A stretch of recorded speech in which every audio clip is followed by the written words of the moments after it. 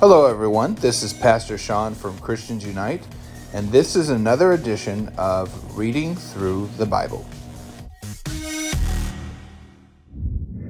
On this edition of Reading Through the Bible, we are going to be reading 1 Peter chapter 2. Desire the sincere milk of the word.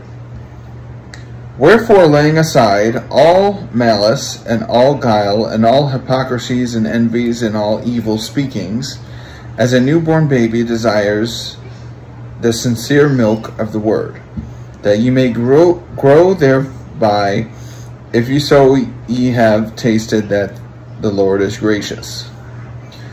That little segment right there is saying that we should be clinging to the word of God like a child. We should be absorbing the positive words and good things that come from the Word. The Word gives us life and gives us truth that we need to hear as Christians to grow and become strong in the Lord. Verse 4, offer up spiritual sacrifices, to whom coming as unto a living stone, disallowed indeed of men, but chosen of God, and precious, yes, also as lively stones, are built up spiritual house, a holy priesthood, to offer up a spiritual sacrifices acceptable to God by Jesus Christ. Wherefore also it is contained in the Scripture, behold, I lay in Zion a chief cornerstone, elect precious, and he that believeth on him shall not be confounded. Unto ye, therefore, which believe, he is the precious, but unto them which is disobedient. The stone which the builder disallowed, the same is made the head of the corner. And a stone of a stumbling, and a rock of offense, even to them which stumble at the word, being disobedient. Whereunto also they were appointed. But you are a chosen generation, of royal priesthoods, as holy nations, a peculiar people, that you should shew forth the praises of him who hath called you out of darkness into his marvelous light, which in time past were not a people, but are now the people of God, which had not obtained mercy, but now have attained mercy. So that segment is talking about having ourselves rooted in the rock, which is Jesus Christ. Our rock should be the Lord. So we need to stay rooted in that truth and believe in the truth of God and not disobey him. Those that disobey are not found on the rock of salvation.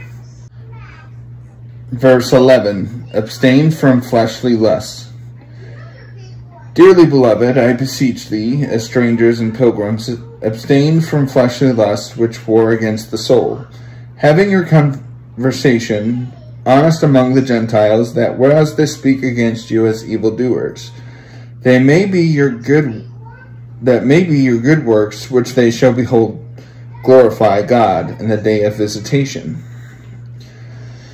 So we should be abstaining from earthly desires. Now, we can still enjoy things, but the things of the world that are against God, we should be doing the opposite.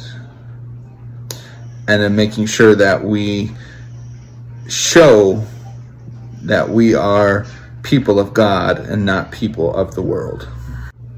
Submission to the government. Verse 13.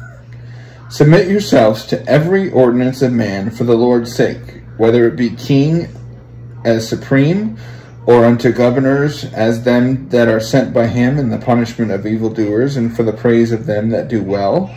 For so is the will of God, that with well-doing you may put to silence the ignorance of foolish men, as free, and not using your liberty for a cloak of maliciousness, but a servant of God. Honor all men, love the brotherhood, fear God, honor the king.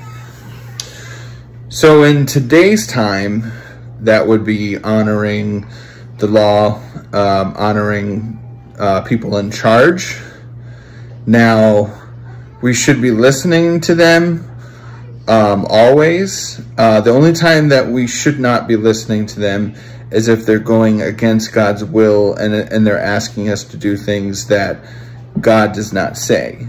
That is when we choose God's law over the law of man.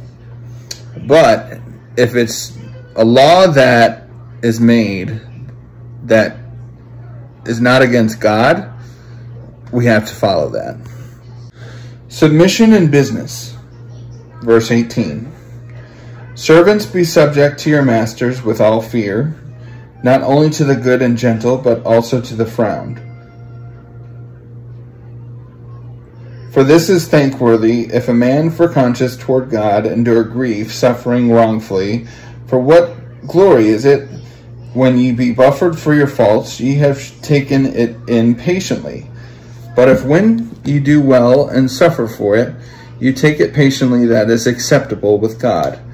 For even hereunto were ye called, because Christ also suffered for us, leaving us an example that we should follow his steps, who did no sin, neither was guile found in his mouth. Who, when he was reviled not again. When he suffered, he threatened not, but committed himself to him that judged righteously, who his own self bare our sins in the body of the tree, that we, being dead to sin, should live unto righteousness, by whose stripe ye were healed. For ye were as sheep going astray, but are now returned unto the shepherd and bishop of your souls. So this section is commanding us to live a godly life. Now, because we are not perfect, we will fail, we will make mistakes, but our objective is to continuously become better, to resemble Christ. Christ was the only one that never sinned. So it is a daily walk to try to get closer to Christ and become more like him. Now, this is difficult because you have to deny yourself daily to do this. And until the end of days, we will be working on it until we either go home to the Lord or Jesus returns. So as you are on earth right now, all brothers and sisters, I tell you, work on yourself so that you will be like Jesus, to show the example to other people. Thank you for listening to this edition of Reading Through the Bible. We will begin on chapter 1 in the next video.